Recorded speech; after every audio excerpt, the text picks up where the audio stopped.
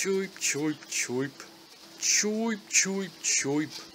Just look at that view from atop this cliff, looking down at the canopy. Wait a minute, unless there's some hidden earth we're not seeing, this elephant is either an extreme sports aficionado, or may need some help with their addiction to marula fruit. Our hero is Enzo Kori-Odan, king of Zama, and the bearer of the Kori-Odan family's legacy. Quite a powerful legacy. Aurionics, like himself, can tap into an element of their legacies and call upon power from their ancestors. And when they do, they represent this universe's strongest force. And when Enzo and his queen Aurion get forced out of their kingdom by an invading force, they must embark on a journey to activate all 4 pillars of Enzo's legacy. A journey of self-discovery to activate his true potential. Maybe find some allies to assist them, and finally take back the throne. Visually, I like it. The design is unique, deriving style inspiration, I'm assuming, from different African sources. Sure, I'm guessing, but it has a location called Addis Abeba, and you have an attack called Shaka's Wrath, so maybe that's fair enough. With a fantasy touch. Maybe even a stereotypically JRPG touch. Yet a lot of times they make it work. Space age armor up top, skirt and shoes lower down, whilst holding a very workaday spear. I don't know if I'm just really up for this game, but it's not until now, 2 years since I really played it, as is my review cycle's custom, that I realize how weird some of these designs are. Quick, more enemies to kill. Don't even register the fact that they're wearing bird jetpacks. Head-mounted ones. The civilian NPCs are a lot more tame. Some of them may even be cartoony or cute even, but I'd say they're nice too. And the backgrounds are good too, all shown from the side. At first I was a bit worried. You know, a lot of nearly single-tone grass and an unpleasant disjointed feel. But as they play more of the lighting, soften things a bit, show off some lush living spaces, it improved dramatically. Plus each continent has a different architectural style. They look lovely, quite different from one another. I hope I'm not stereotyping here, but they have a nice asymmetrical quality, which again I'd argue is a bit unique. Maybe it's just a side-on perspective, or maybe it genuinely is a more free-form layout, with liberally and arguably irregularly placed decorative items. Houses in the trees, wooden palisade, stone walls, with giraffes presumably on sale. Don't be intimidated, they're not that cool. Their current trend is embroidered khaki. There might be some edginess to the lines of the NPCs when you're looking from far away, and the animation can be limited. It's missing frames, can feel rigid, maybe unnatural. You'll especially see the cracks when you use special powers and during the cutscenes. You'll see some graininess, and for instance you may see noticeable stuff like a sprite being rotated instead of moving. Sometimes it looks like the powers you use were overlain, but some of the powers do look great, and the cutscenes are very shonen anime, which I like. If you do too, it should compensate therefore, by giving you a reasonably length, physics-ignoring flingfest. Enzo even has to charge regularly, although the powers you use are more elemental than energy or beam-like. Musically, it's unique too, quite strong.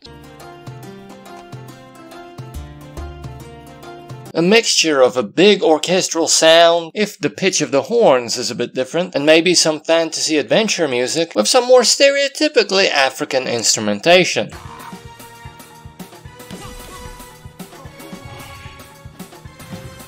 A somber flute,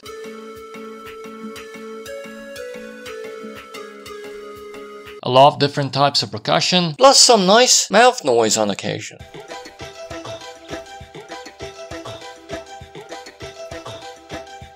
I'd say musically it's great. And sorry for continuing to compare this to a JRPG. I just saw one reviewer once compare 2 tales and I can't get that out of my mind. But it really sounds like they even have their own take on the boisterous track that plays during sillier, light-hearted moments.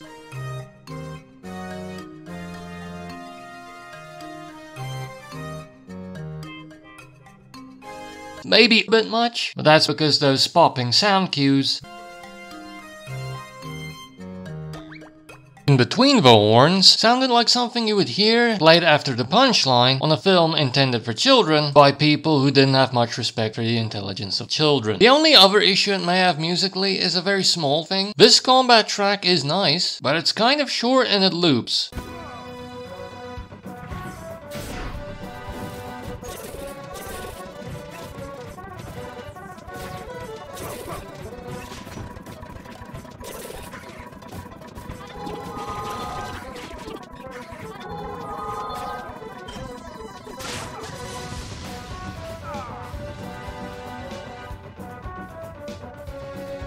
I enjoyed this game quite a lot, felt it at a nice manageable length. Plus, I tend to be quite patient, so this didn't bother me, but it may bother some other people. Especially since I believe this is the main track for standard battles, so you will hear it a lot. Plus, as condensing it showed us, it already has an inherently repetitive quality because some sections repeat in succession. Onto the gameplay, it's an odd duck. You gain experience, items incrementally scale up. Wait, here we literally just escaped the invasion. Why is this random merchant already selling Zama's heirlooms? And you once again have JRPG-esque random encounters, except they're optional. But combat-wise, it plays like a side-scrolling beat-em-up without much scrolling. You have a very springy character, you can dash too, use your standard attacks, and then bring out one of your legacies, which offers 3 more attacks each. 2 standard powers and an ultimate that activates once you use the power enough. And just keep an eye on your AP so you can actually cast the powers. If you run out of AP, the legacy will disconnect, and you use the SDM to dash and get away. Also call on Aurion. You kind of activate her like a companion in Smash. She can heal you or attack with magic, and kill a bunch of sprites, ideally when they're bunched together, so that you can carve through them. Yes, the 2D nature means you can attack multiple enemies at once.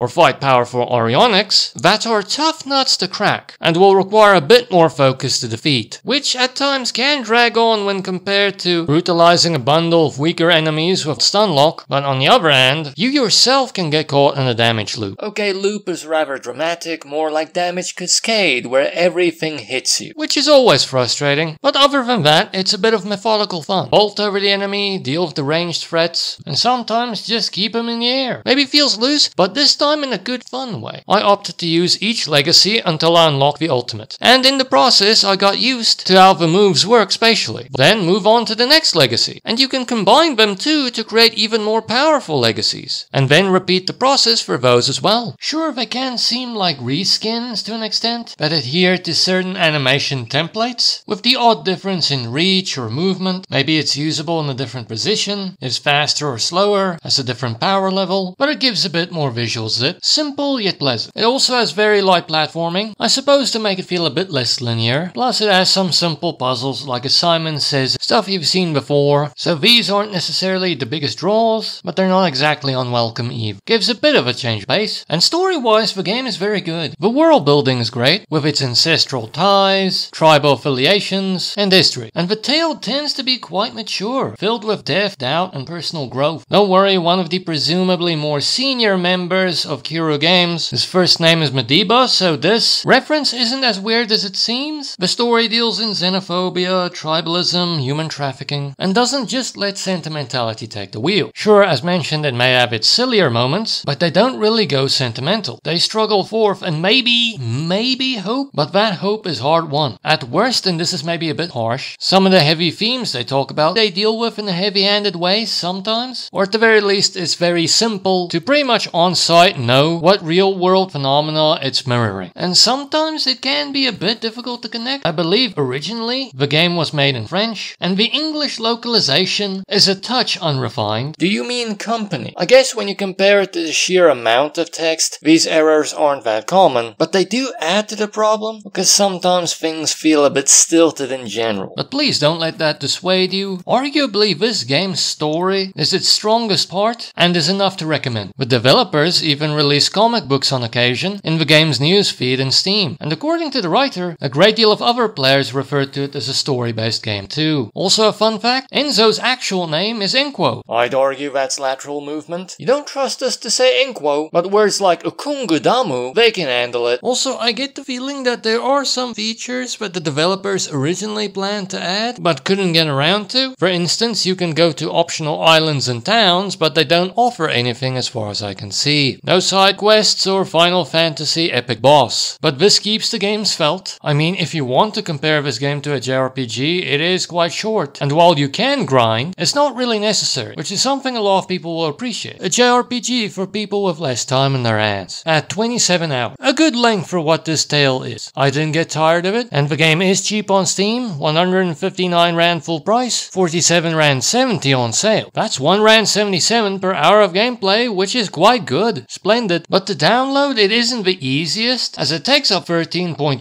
gigabytes on the hard drive. And it sort of works on the Warhorse. Varying it like between 39 and 44 frames per second standing still, 46 to 52 FPS in a less stimulating area, but it can go down to as broad a sweep as between 29 and 43 frames per second during talking. And it can be very jolty in between smooth bits, with the FPS going as low as the teens during the jolts. Jolts when you activate a legacy or say use a power. This may be one of the few situations where something plays on the Warhorse, but those jolts just make it kind of unplayable. But it is promising that it's so close. It's just a bit surprising. I thought this would work. So here are the system requirements, you make the call. And stereotypically it's mostly kid-friendly. I mean, you rarely see blood, but it does deal in some grim topics. At one point you and Aurion get very low. Maybe some kids can handle it? I mean, there's no swearing or anything like that. At worst it has this surprisingly dirty joke. Some people may not like how they dealt with these grim topics in an almost relativistic way. The game has great unique design, hand-drawn characters that don't feel out of place, in spite of the fact that they're quite weird. African-inspired architecture has a nice asymmetrical quality, nice backgrounds. Sure, it can feel a bit grating and unpleasant on the rare occasions when they don't play with the light and soften things. During far-away shots it can look a bit grainy in terms of the outlines of the characters, and the animations, particularly in the cutscenes, can be quite rigid, but they're nice and shonen. The powers look nice, but at the same time sometimes they look like they're overlain. Ultimately, I think it's very good. The music is quite good, quite unique. Seemingly a more traditional orchestral approach, combined with stereotypically African instrumentation. Love percussion, mouth noise on occasion. Honestly, it was rare to hear anything that sounded too familiar. And not only that, it's lovely. Actiony and somber to jaunty and fun. The only ways in which the music steps wrong is in that the silliness track is too silly, arguably, and the combat track, while good, it's short and it loops, and in its abruptness you will probably notice. Good, simple, methodical combat. It's fun, but arguably repetitive, but for the length of the game I didn't find that bothersome, especially since it gives you different legacy combinations to grind through, even though there are reskins. To an extent. That's a nice bit of spice. And you don't really have to grind, you do this on the way to the objective. A lot of people will appreciate that. Sure, getting stunned and damage cascades are common enough, but it's loose in a fun way. You jump really high, can easily keep enemies in the air by attacking them. When enemies bunch up together, you can hit multiple enemies at once and keep them there during the stun lock. The non-legacy RPG elements rarely entered my mind, though. For instance, I didn't tamper with Aurion's complicity until like halfway through the game, I believe, and I don't think I did it much after this occasion either. Transactional. The game also has mild platforming and puzzles for a bit of a change of pace. Nothing that's too big a draw here. Maybe some exploration that's nice. And I can remember one choice-driven quest that, in all fairness, was one of the harder moral choices I ever had to make in a game. So fair play. The game has great world building about Aurionics, legacies, and politics. The story is maturely written and critical, if the pace is quite brisk. It's non-sentimental in a lovely way, but the gags are perhaps a bit stilted. For instance, maybe they hit the happy wife, happy life stuff a bit too hard, but some gags can land. And they may go a bit heavy-handed with some of the points they make, but all in all, the story is great. It's the game's standout feature, but on the con side, that feature is undercut at least a little bit in the English translation, and the maybe what feels like unfinished content. Plus, I'll mention it quickly, it does have the odd glitch. For instance, this laggy cutscene, this one cutscene only. I did load and initialize it again, plus I can at the very least remember one occasion where the game did crash. But I can't remember these being prevalent enough for me to truly gripe about it. Sure, it is a bit rough, and I wouldn't blame you if you thought the combat was a bit of a strange gaming exercise, but I definitely believe this game's worth a go. Come on, play it. Maybe just realize that, like me, you also didn't know the actual meaning of this word.